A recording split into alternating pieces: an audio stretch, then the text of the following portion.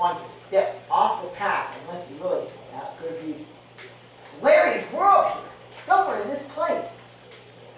Narnica too, which is right there. These are two plants Grandma comes here to gather. She gathers here very sparingly. You remember, not picking whole bagfuls at a time, like back in the meadow.